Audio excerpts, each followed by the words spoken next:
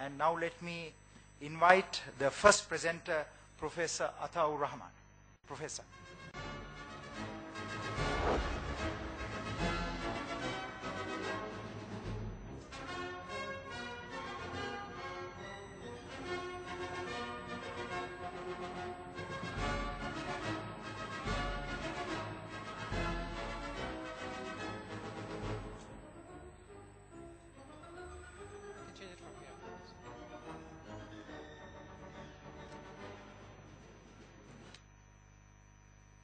Good morning, everyone. It's really a pleasure to be back here at KDU and be meeting old friends.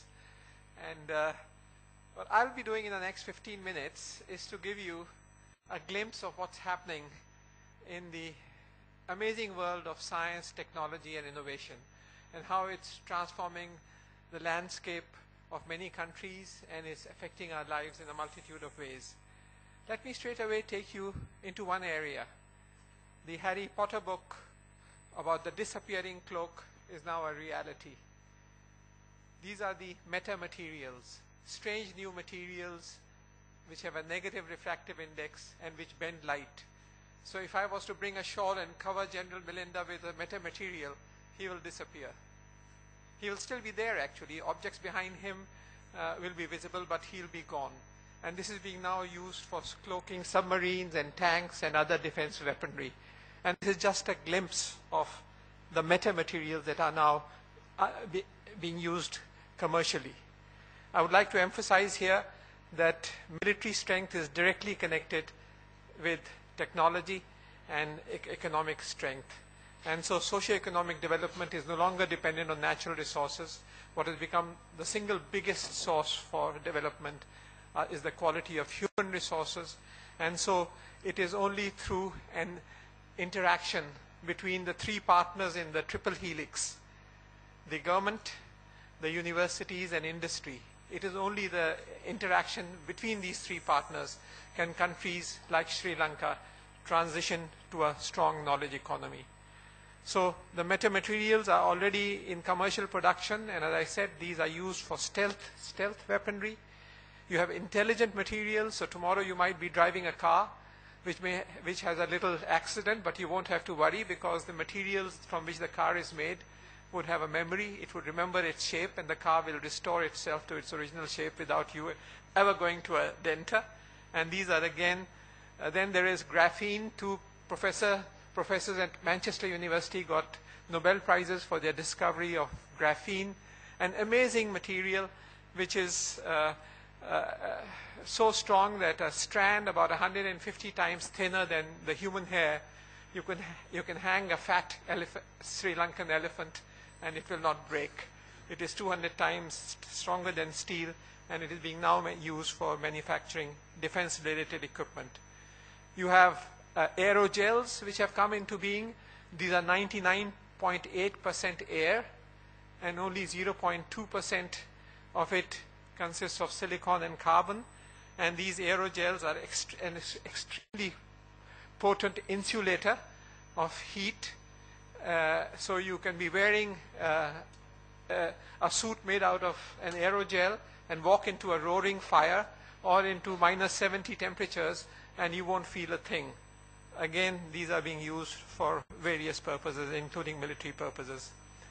Nanotechnology has come in rather serendipitously, I must say, but in a big way, into use, and there are many centers for nanotechnology. So bulletproof jackets are now being made out of nanotechnology. This is actually made of cellulose, paper which is bulletproof. So you would be wearing a paper jacket which is absorbent, light, and bulletproof. And you can be going to remote areas and have nanofiltration devices for purifying water. Nanomedicines have come into being. Mini computers are being designed using nanoelectronics, and carbon nanotubes, which have this shape, are being used for a variety of weaponry and other purposes. So this is all cutting-edge science. So science and research of today gets transformed into technology and then into products and processes. And it is this linkage between the three, between science, research, innovation, and then its application. That's what's critically important in the process of strength of nations and in the process of socio-economic development. And that's where universities like KDU have to play a critically important role. These are machines which are made of atoms, really. So each of these is atoms, and these are tiny machines which can be taken down your blood vessels, and we have anti-cancer drugs attached, and they can release the anti-cancer drug near the site of the tumor, and these are little nano machines. Nano diamonds have been developed. There are many ladies here. They all know diamonds. Well, nano diamonds. These are much harder than normal diamonds, and amazing heat conductor again, and has the highest melting point of all known materials. Again, many defense applications. I'm just giving you a bird's eye view of the tremendous changes that are taking place in the science and technology and innovation landscape, and how it's impacting our lives. It reminds me of a lecture that the late Atta, professor at Stanford, a Nobel laureate, once said in Trieste when I was attending. He said there was a time when necessity was the mother of invention. The time is now gone. The inventions are coming fast and furiously and are becoming our daily necessities. You have amorphous metals. These are metals which are, when cooled rapidly, have special properties, and these are finding their way into defense and other equipment. You have transparent alumina, and buildings are being built out of it. Artificial intelligence, we already know of drones and all the way drones have developed, but machine intelligence is now a big, big area in various fields of science, including in defense. Neuroscience, the essence of man, 100 billion neurons that we have in our brain, each one connected to 7,000 or 10,000 other neurons through neuronal connections. So you have a labyrinth of 100 billion times 7,000, and that's how we think. We are understanding the chemical processes of thought. And some of my papers are connected with the molecular basis of memory. When you say the word mother, how are those images stored? This is all chemistry, and this is chemistry that can be manipulated. So you have now various chemicals being designed. We all know of antidepressants. That is, if you are depressed, you take an antidepressant and you feel better. The opposite is also known, and they are available. You spray an army with depressing chemicals and they will lose their will to fight. So this is brain chemistry. Quantum and optical computers are coming up because internet security is such a vitally important area, and these are far more secure than normal computers. You can move objects just by thought control. When you think, your brain emits basically 4 types of signals. One of them is a command signal. So when I do this or do that, the signal that is coming out from the brain is different from the other stray thoughts, can be readily recognized by a small computer, and then it can operate a wheelchair. And a BMW was driven around Germany 2 years ago purely by thought control. You just wear a cap with sensors, which senses the thoughts and identifies them. The blind can see with their tongue today. Actually, you see with your brain. The eyes are only a mechanism for transfer of images. And this is a company called YCAB in Wisconsin, which has developed these commercially available devices. You can look it up tonight on the internet, WICAB. And these have been used for restoring partial eyesight of American and British soldiers whose eyes were damaged in the war in Afghanistan and Iraq.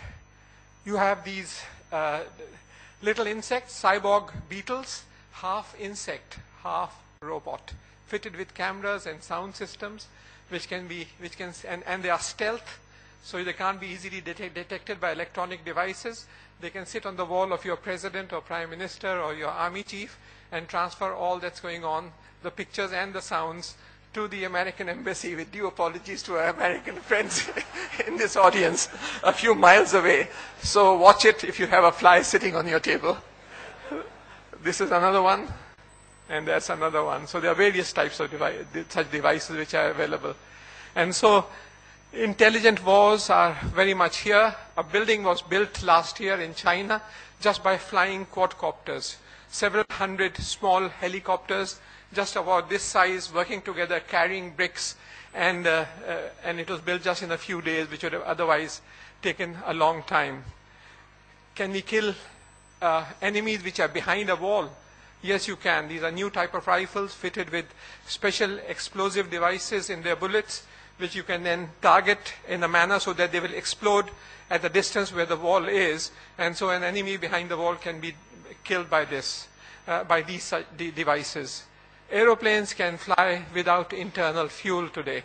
These are the scramjets. You take them to 12 times the speed of sound, and then